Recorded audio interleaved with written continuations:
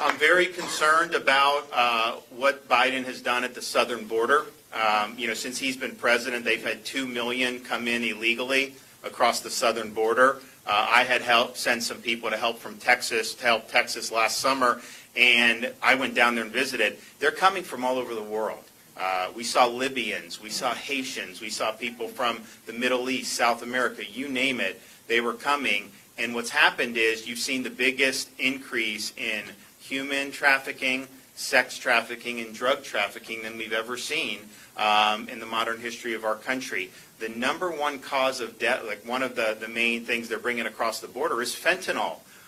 The number one cause of death between people 18 and 45 in the United States of America is fentanyl overdose.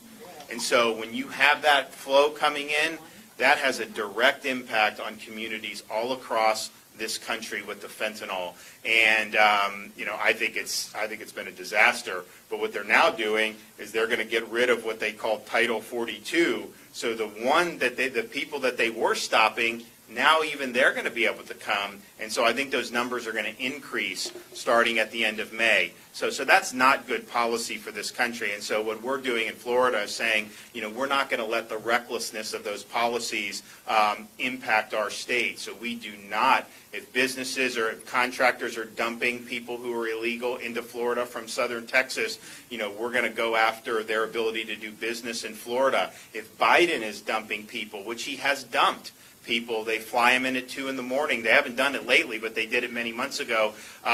We now have money where we can reroute them to sanctuary states like Delaware, and we're going to do that to make sure that we're keeping people safe here.